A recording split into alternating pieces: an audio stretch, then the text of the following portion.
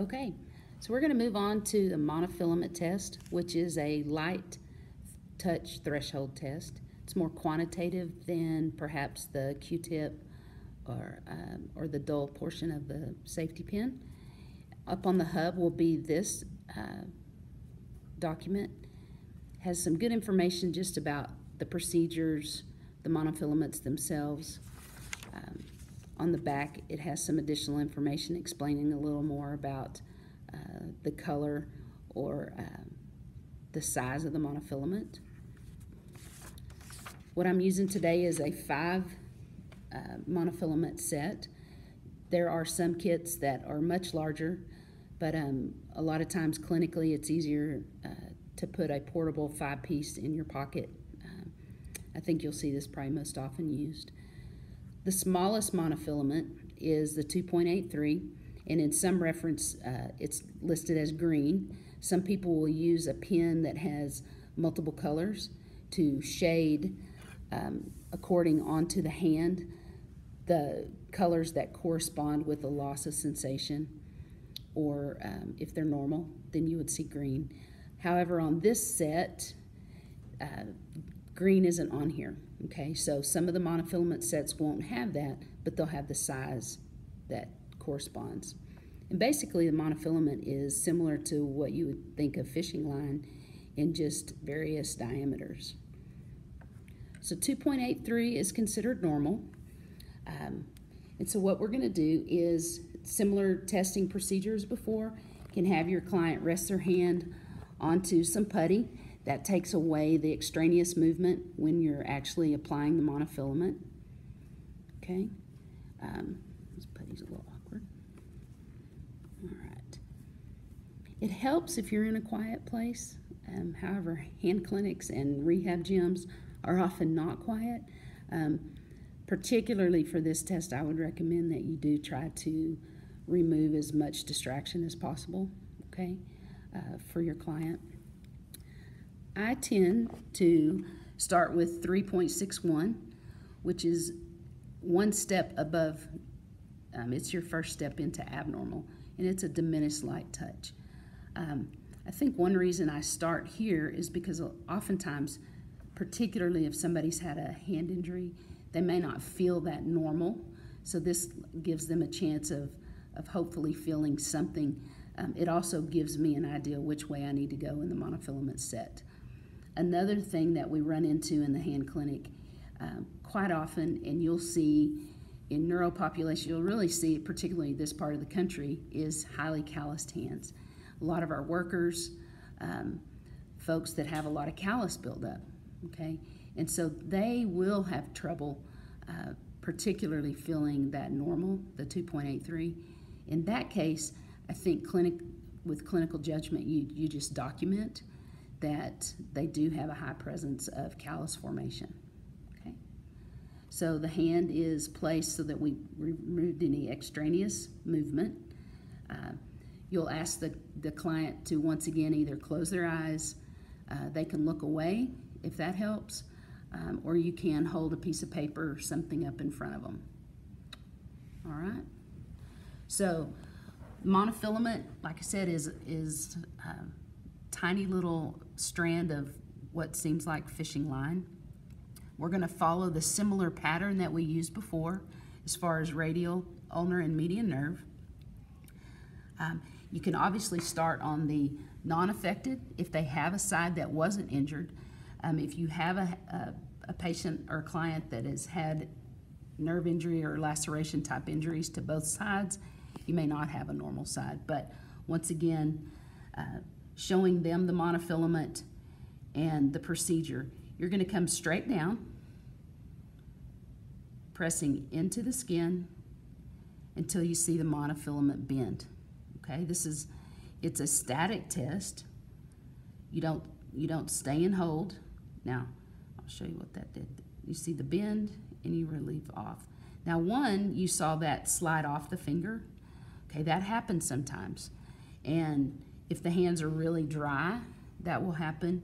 And some of it's just technique. You get used to being able to see where that monofilament is. And you slowly touch the skin get the bend and come off.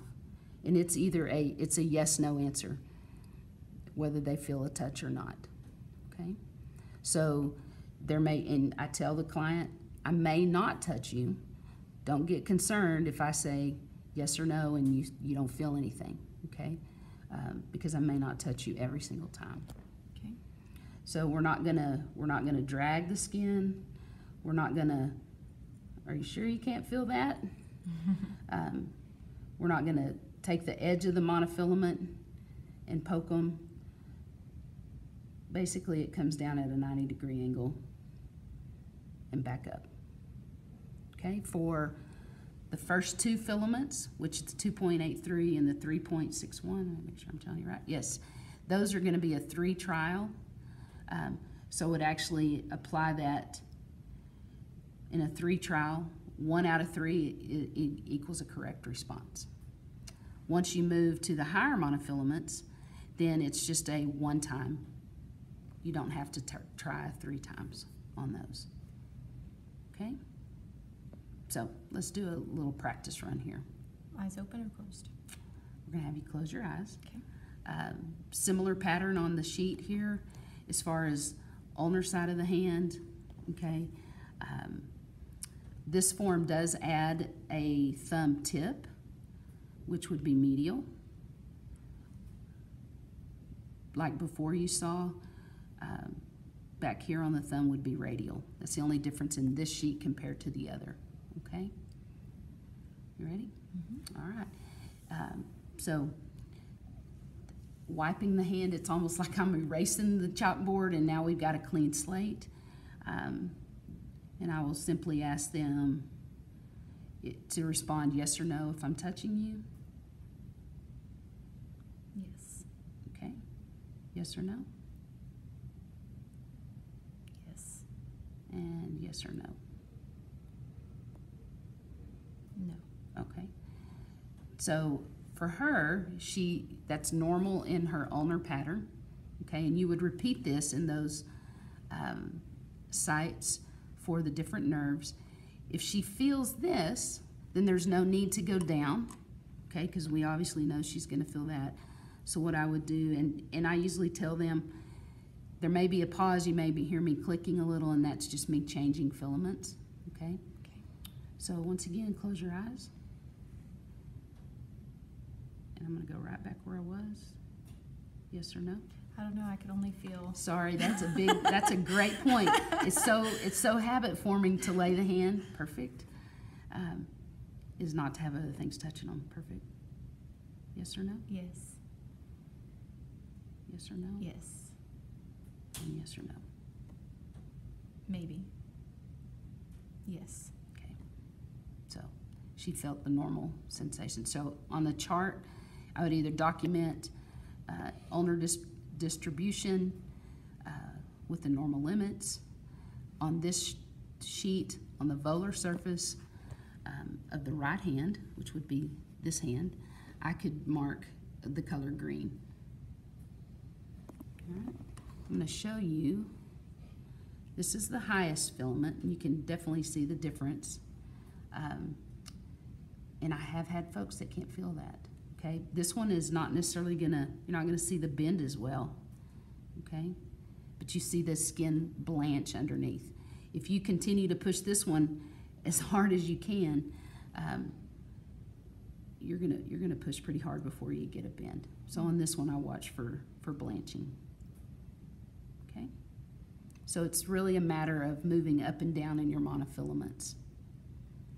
And I will tend to complete one section before I move on. It's just easier for me to keep track if I'm, a particular nerve or particular area of the hand. Mm-hmm. Scar tissue, the presence of scars on the hand can alter some sensation. And that, once again, that's something you just need to document. If we can state the facts, and then if the doctor has an interpretation that's different, that's fine. But we can at least give them that scenario. Burn scars, of course, would be something else that could alter somebody's sensation.